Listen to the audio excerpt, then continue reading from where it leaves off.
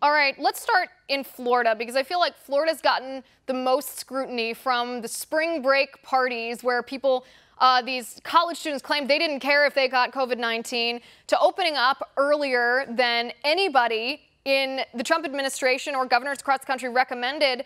They're now seeing 14% decrease in cases. How do you justify that with the pro-lockdown narrative? It can't be justified by the pro-lockdown people, and that's the bind that they've put themselves in.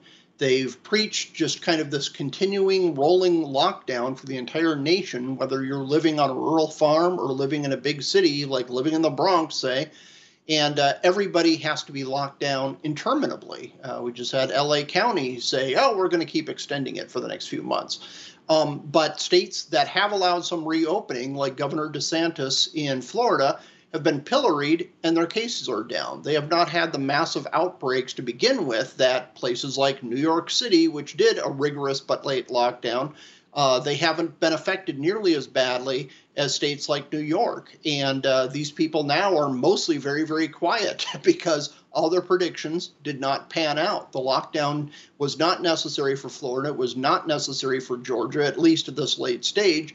And the facts and the numbers, the data, it's all proving their talking points wrong.